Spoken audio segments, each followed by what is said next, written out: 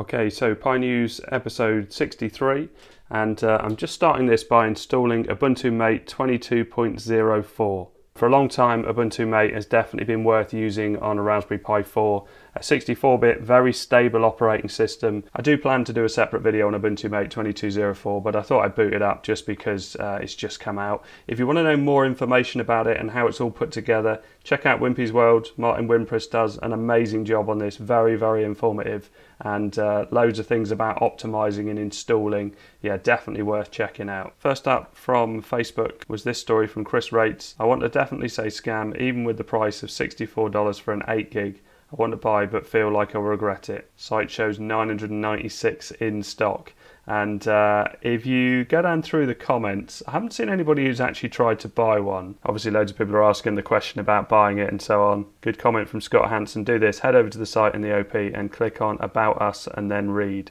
So if we click on it, it's still there. This was the 1st of July and today is, I don't know what the date is, the 11th. So you can pay with PayPal, debit or credit card, $64. I don't know what the $5,283 was. But if we do click on the hamburger menu and contact us and then About Us, we are providing best quality t-shirt, our t-shirt exclusive, fashionable and comfortable t-shirt. So it looks like all this is from a template and hasn't been filled in, but yeah, buyer beware. I thought it would be worth showing it on Pi News. So it's unlikely that a non-official shop would get good amounts of stock and still be in stock 10 days later. So this story from Notebook Check, Devterm kit portable computer gains Raspberry Pi Compute Module 4 compatibility, and you can see here this is an adapter to be able to use a Compute Module 4, if you can get one, in the slot that used to use a Compute Module 3, so they've changed the form factor. And if you have a look at the Devterm site, just to show you what sort of thing it is, you can see this is a battery module with a Compute Module 3, there's a fan and all sorts of things here. But if we scroll down, so you can see this keyboard with a physical mini trackball, and the mouse buttons at the bottom here, but with raised keys. And yeah, this is the unit that it's designed for, a super cool looking unit. So to think that you can go from a Compute Module 3 to a Compute Module 4 with that adapter, as I say, if you can get hold of a Compute Module 4, the power would be much, much greater. So yeah, very, very nice. Again, from Facebook, I did enjoy this from Keo Deakin. Building a $500 PC in 2022. You can see it's an x64 with all the bits and things in it with Linus. And in 2021, it's just a case with a Pi in it. Next up, I had an email yesterday from YouTube. YouTube removed your content. Luckily, I haven't got a content strike for it. But hi Lee PSP video, we wanted to let you know our team has reviewed your content and we think that it violates our harmful and dangerous policy. Now, I can't think what would be in there that would be harmful and dangerous. I was wondering what site to upload it to. If you can let me know what you think is the best site to be able to put content that's removed from YouTube. Not that I think loads of people watch this video. I don't think it was that popular. I can't see how many views it had. But yeah, just for the interest of what it was removed for, I think it's more to do with anything to do with media centers, and I always stay away from all the streaming stuff that's not legal. So I'm pretty sure I showed Netflix in the video. Yeah, I did, but I would have used my Netflix signed in account. I wouldn't use it if it was one that was a free Netflix account. So yeah, it'd be interesting to see what that is. But yeah, let me know where I should upload it, and people can have a look for themselves. I'll put a link in the description if I've put it somewhere else, although I don't know if I'm allowed to do that to another streaming site.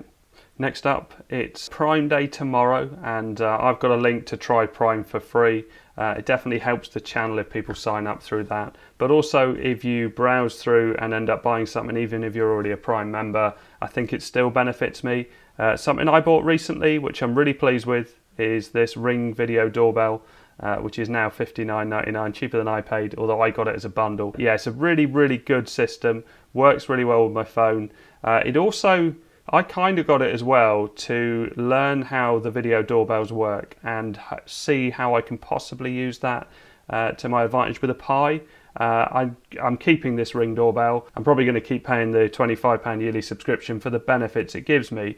But for other cameras dotted around the house, in the garden and things like that, I'm going to use the Pi, and then obviously there's no subscription for that. But yeah, as my main doorbell, it's already been really useful, and I've already intercepted a few calls and had parcels put in different places, and yeah, things that would have been more hassle if I didn't have one. So next up is this headphone amp Pi music player, and you can see it's got valves in it, and anything with valves in just looks cool. Anything with electronics and wood tends to look cool as well. Millet hybrid Rev MH headphone amp with Pi 0 W, Just Boom DAC and USB storage. They don't look like high-end headphones to me, but I could be wrong. I can't even see the Pi 0 in there. It must be underneath, is it? Yeah, I think it must be underneath this bit here. But yeah, I'll leave a link in the description if you want to know more about doing that sort of thing for yourself. Yeah, it looks really nice. Next up, I got contacted by Topmankulenks on YouTube. I've already covered some of his cases in videos before. He makes some really good 3D printed cases and has been doing for a long time. So some of the best looking 3D cases that you've seen in pictures and around the web have been made by Topmankulenks. And he did offer to send me a case, but I have so many cases that for Pis that I don't really need anymore. But this does look really nice, very cool. There's an option for a 2.5-inch drive as well, and also there's links to be able to print them out yourself. So if you're interested in doing something like that, then and you have a 3D printer like I do, then you can print one out and build it yourself. He also does videos of him assembling it as well.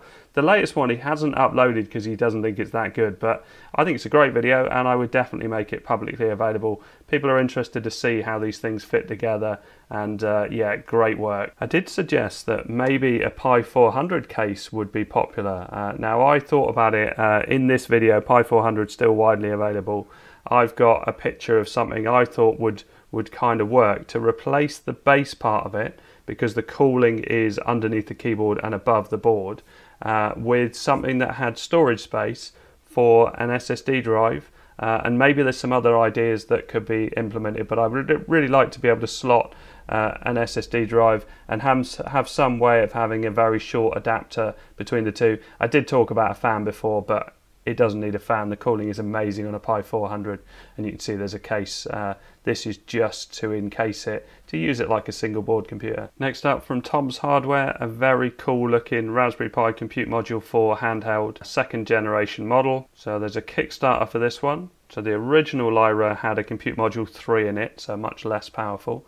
I wonder if that adapter I mentioned earlier on would go inside it. Probably not, because it's such a small device. Expansion of the IPS touchscreen to 7 inches in this new model. Double the battery capacity, dual analog sticks. Dual analog sticks is great, because something like PlayStation 1, PlayStation 2, although not a lot of PlayStation 2 will run on the CM4, and maybe GameCube games. It is $380 for a pre-order, so it's not cheap. But it does look really nice, and because it's based around Raspberry Pi hardware, then compatibility is going to be great on it. Another Kickstarter, Revocade, and this is an arcade device, but it's got a really unique function to it in that you can swap out the controls. So you could see standard joystick and a couple of buttons for Pac-Man, but maybe you'd like a steering wheel and a shifter for a driving game. I always like, one of my favourite arcade games is Tron, which uses an arcade spinner. It would need a joystick as well. Something very interesting, if you're interested in the arcade side of it, it runs on a Raspberry Pi 4 as well, so that's always nice to see. Have a look at the Kickstarter if this is something that you think you'd be interested in. Another bit of crafting with the Pi. So this is a Pi 4B, and it's in a walnut case, and as you can see, it looks really smart. If we have a look at some of the close-ups, yeah, really nicely finished. You can see access to the ports here. This is a hinge system where I guess this sits on here to take the weight of the lid. A couple of speakers as well. It does look like a really nice piece of kit. And when you see it inside, I'm guessing it must be a wireless controller, because obviously if it was handheld, that wouldn't be so comfortable. It looks like an Ethernet cable or a power cable. Lovely looking piece of kit. So from Hackaday, we had a PlayStation 2 gets a seamless media center makeover, and I just always like to see how people fit things in and get things working. You can see there's a large Toshiba drive in there, looks like a Raspberry Pi 4, and it fits in a very small PlayStation 2 Slim. More Raspberry Pis in space, which is incredible really. So you can see a photo of the Aero Boom after successful deployment, courtesy of a Raspberry Pi camera module. And here is the Pi W, responsible for all onboard computing running Python scripts developed by the team. A secondary mission of the satellite was to test the viability of affordable commercial microcontrollers such as the Raspberry Pi. Looks like it all went well to me. And you can see from the comments, was any hardening done to the Pi? No physical rad hardening was added to a Pi Zero. Thanks to its robustness and some clever code design, the Pi performed amazingly. Very nice looking portable computer, the MNT Pocket Reform, nice raised keys. So recyclable case, reusable parts, open source hardware and software. So it supports loads of different boards, but there is an option for a Pi Compute Module 4, 7-inch screen. Yeah, very stylish. Hackaday Prize 2022, a CM4 upgrade to your old iPad. And this is an incredible project really. So it's a 2010 iPad, and the idea is to put a Compute Module 4 in it so that it's up to date. And there's all sorts of pictures, loads and loads of information, really clever. And there's project pages here with lots of photos, lots of code. You can see the screen is up and running. Very detailed pics of all the boards and everything. Super impressive. Internal views with the batteries and loads of detail involved as well. Look at that. That looks super difficult. So last Pi news, I mentioned the Pico W, which is a Wi-Fi enabled version of the Raspberry Pi Pico, which sold out very quick, and already we're starting to see some great projects on it. There's a really interesting story on raspberrypi.com, and this is meet the engineers behind Raspberry Pi Pico, and they basically talk you through it. I won't go through it because I think it's probably something worth reading yourself, but it goes about how they worked out the design and various other things. But yeah, really great article, very interesting. We had a project with a Wi-Fi garage door come out, and this is a really nice project from Core Electronics, and it's controlled by a smartphone and a web page, and really nice to see how it all works together. Very ambitious project. Jeff Geerling is also doing a garage door project as well. So it'll be interesting to sort of compare the two and see the different ways that people work these things out. It's beyond what I could do, but I'm always very impressed to see this sort of thing. I'll put a link in the description to this one. What I might try is this article from Tom's Hardware, how to build a Raspberry Pi Pico W web app with Anvil, because I have one of these displays. It talks about a sensor there as well, but it goes through all the details and how you can actually rig it up yourself. Having a look through things like that sort of gets you to learn what you can do with it and how you can adapt it to make it useful for you. So another project with the Pico W was this one on Twitter, which is a network scanner. And so green LEDs are secure networks, amber are hidden SSIDs, and red are for insecure open networks. And we're bound to see loads more projects in the future. Okay, so I hope all this helps. Thanks very much for watching. Please like and subscribe.